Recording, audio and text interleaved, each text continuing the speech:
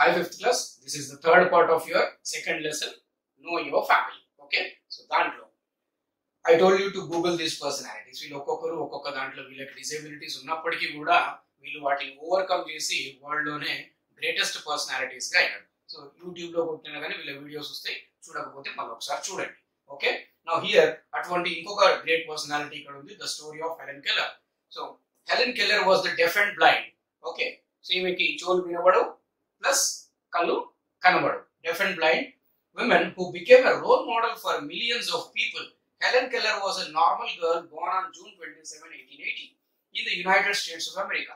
She became blind and deaf when she was just 19 months old due to some mysterious illness.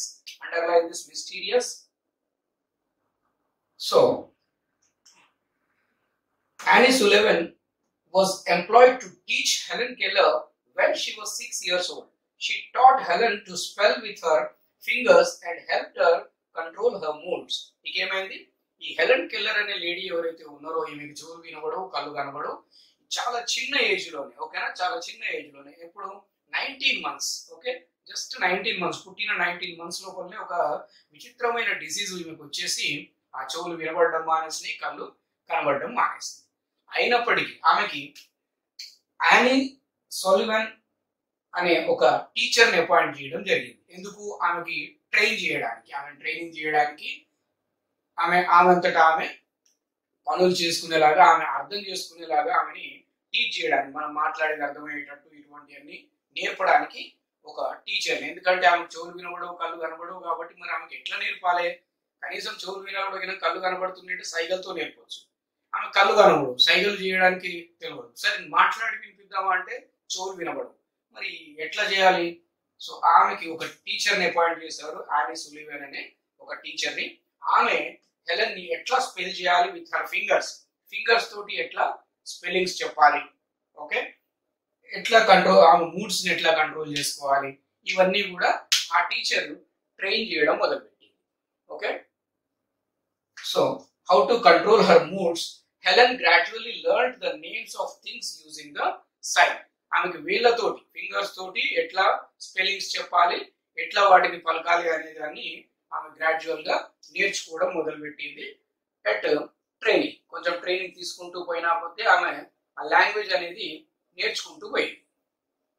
So she also learn to talk and lip read with her fingers. ఆమె fingers తోటి ఇట్లా touch చేసి ఆమె fingers తో మాట్లాడగలుగుతూ అట్లనే lip read కూడా చేయగలదు, lips మీద చేయబెట్టి టచ్ చేసి మీరు ఏం మాట్లాడుతున్నారో చెప్పగలిగే కెపాసిటీని ఆమె సంపాదించింది.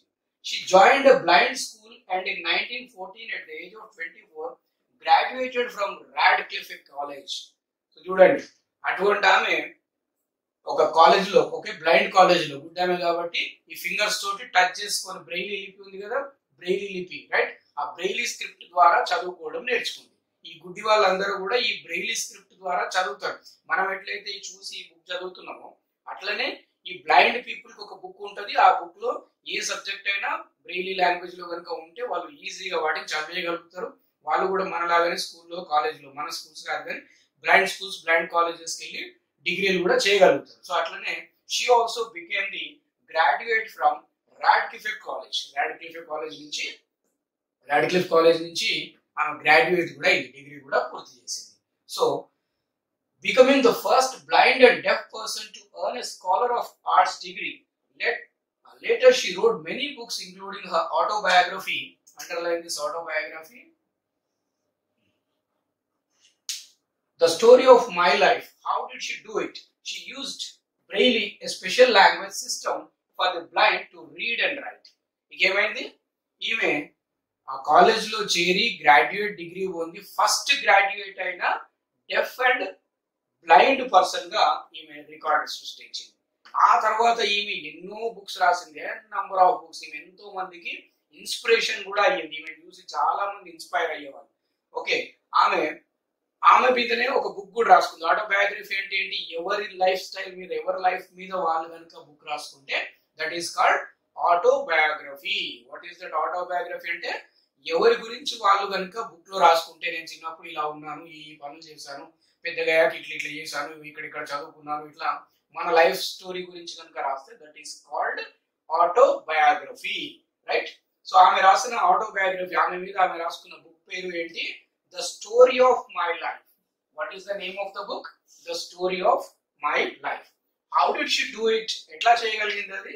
She used Braille, a special language system for blind to read and write. So ఎందువల్ల?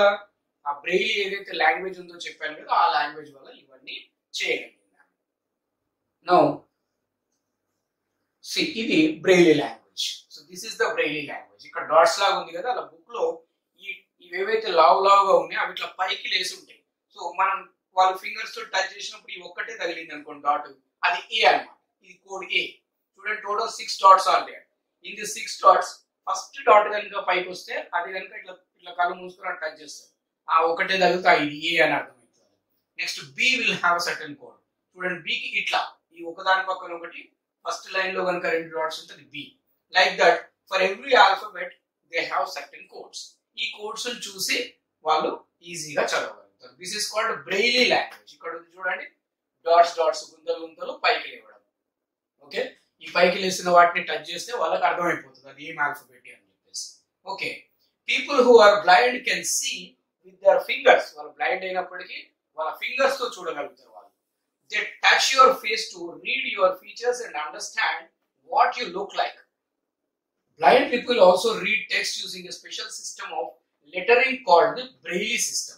It is a system of 6 raised dots arranged in many different combinations to represent different letters of the alphabet, punctuation marks, and even musical notes. So underline these combinations and punctuation.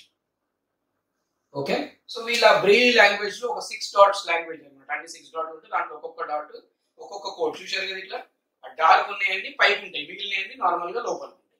So అట్లా వీటిని చూసి వాళ్ళు ఈజీగా చదవగలుగుతారు. This system is called Braille system. What is this system called? గుడ్డి వాళ్ళు చదివే language ఏంటి? Braille system. Okay, Braille language చదువుతారు వాళ్ళు. దాంతో వాళ్ళు పంక్చువేషన్, మనం ఫుల్ స్టాప్లు, కామాలు ఇవన్నీ కూడా జనరల్ గానే వీళ్ళు నార్మల్ పీపుల్ ఎట్లయితే చదువుతారో వీళ్ళు కూడా ఈ బ్రెయిలీ సిస్టమ్ వల్ల అంతే ఈజీగా చదవగలుగుతారు. మ్యూజిక్ కూడా నేర్చుకోగలుగుతారు. మ్యూజిక్ కూడా కొన్ని నోట్స్ ఉంటాయి, మ్యూజిక్ కూడా లాంగ్వేజ్ ఉంటుంది, బుక్ లో నోట్స్ రాసుకుంటారు. సో అటువంటివి కూడా వీళ్ళు easily they can do, right? Some people consider differently abled people inferior and have pity on them without actually making an effort to know about them. One must treat them with respect and concern just as we do with others. కొందరు ఏం చేస్తారు, ఈ differently abled పక్కన వీళ్ళకి ఏం చేత కాదు అని వాళ్ళని లైట్ గా తీసుకోవడము, వాళ్ళని పక్కన పెట్టేయడము, ఇటువంటివి చేస్తూ ఉంటారు. సరిగ్గా రెస్పెక్ట్ ఇవ్వకపోవడము. కానీ వాళ్ళకున్న కెపాసిటీని కనుక మనం గుర్తించి వాళ్ళని ఎంకరేజ్ చేస్తే వాళ్ళు కూడా నార్మల్ పీపుల్ లాగా చేయగలుగుతారు. మనం కూడా we have to respect those differently abled people. అందరినీ సమానంగా ఎట్లయితే చూస్తాం వీళ్ళని కూడా అంతే సమానంగా చూడాలి. వాళ్ళని చిన్న చూపు చేసి చూడొద్దు, వాళ్ళకి తగినంత రెస్పెక్ట్ ఇవ్వాలి. వాళ్ళకి తగినంత మీకు చేతనైతే వాళ్ళని మోటివేట్ చేసి మనలాగా సాధారణంగా పనిచేసుకునేటట్టు చేయాలి, right? So did you know Rajendra Johar is differently able despite his handicap. He is eager to help others. He has launched the Alpha Rozgar Yojana to provide employment to people who are differently able. ఇక్కడ చూడండి, ఈ person Rajender జోహార్ అనే person కూడా differently abled person. ఆయనకు కూడా లోపాలు ఉన్నాయి. అయినప్పటికీ ఆయన ఒక స్కీమ్ తయారు చేశాడు, alpha Rozgar Yojana. What is the name of that scheme? Alpha Rozgar Yojana అనే స్కీమ్ కింద ఎవరైతే ఇట్లా డిఫరెంట్లీ ఏబుల్డ్ పర్సన్స్ ఉన్నారో వాళ్ళకి ఎంప్లాయ్మెంట్ క్రియేట్ చేస్తూ ఉన్నాడు అనమాట. అంటే వాళ్ళకి ఉద్యోగాలు కల్పిస్తా ఉన్నాడు. వాళ్ళకి ఉద్యోగాలు కల్పించి సాలరీస్ వచ్చేటట్టు చేస్తున్నాడు. ఎవరు అతను? రాజేందర్ జోహార్. అట్లా మనం కూడా డిఫరెంట్లీ ఏబుల్డ్ పర్సన్స్ ఏమన్నా ఉంటే మనకు తోచినంత సహాయం వాళ్ళకి చేయాలి. కంపల్సరీగా వాళ్ళని రెస్పెక్ట్ గా చూసుకోవాలి. వాళ్ళకి ఇవ్వాల్సినంత గౌరవం ఖచ్చితంగా ఇవ్వాలి. ఎందుకంటే వాళ్ళు కూడా మనలాంటి వాళ్ళే. మనకు అన్ని ఉన్నాయి కాబట్టి హ్యాపీగా ఉంటాం. కొంతమంది పాపం వాళ్ళు ఏం చేస్తారు, ఈ డిఫరెంట్లీ ఏబుల్డ్ ఉండడం వల్ల కొన్ని పార్ట్స్ సరిగా లేకపోవడం వల్ల కొంత ఇన్ఫీరియర్ ఫీల్ అవుతారు. ఇన్ఫీరియర్ అంటే కొంత ఆత్మన్యూనత అంటారు అనమాట. అంటే వాళ్ళ అయ్యో మేము తక్కువ, మేము వాళ్ళలాగా నార్మల్ పీపుల్ లాగా మేము ఉండట్లేదు అని అనుకొని వాళ్ళు ఫీల్ అయి కుమిలిపోతుంటారు. అటువంటి వాళ్ళని మనం ఎంకరేజ్ చేయాలి. ఎంకరేజ్ చేసి ఇన్స్పైర్ చేస్తే వాళ్ళు కూడా నార్మల్ పీపుల్ లాగా అయ్యే ఛాన్స్ ఉంటుంది. ఇప్పుడు ఇంతకుముందు earlier we have seen Helen Keller అనే లేడీ చూసాం, స్టీఫెన్ హాకింగ్ ఉంది, సుధా చంద్రన్ ఉంది, తర్వాత లూయిస్ బ్రెయిలీ ఉన్నాడు. ఇట్లా ఎంతో మంది ఇవాళ రేపు మనకి వాట్సాప్ లో చూస్తే ఎన్నో వీడియోస్ ఉన్నాయి అట్లాంటి కాళ్ళు చేతులు లేని వాళ్ళు గుడ్డి వాళ్ళు మనకంటే బాగా పనులు చేసుకోవడం మనకంటే బాగా ఉండడం కూడా చూస్తున్నాం. Okay, so here your lesson is finished and next we have exercises. From this exercise and all, I'll give you a worksheet. With the help of that worksheet you can complete the lesson. So here we have completed the second lesson. Okay, see you in the next class. Bye.